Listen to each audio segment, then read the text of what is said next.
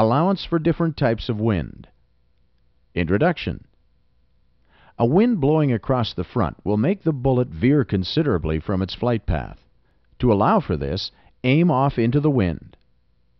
The direction of the wind can be easily determined by its effects on the face, trees, dust, smoke, etc.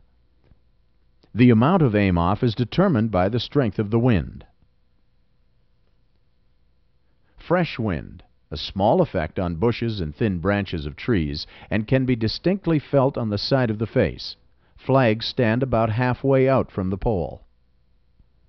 Strong wind has a noticeable effect on treetops and lifts dust off dry ground. Flags tend to strain away from their poles. Allowance to point of aim. In windy conditions at ranges greater than 100 meters, fresh wind 200 meters, point of aim is halfway between center and edge of target. Strong wind 200 meters, point of aim is the edge of the target.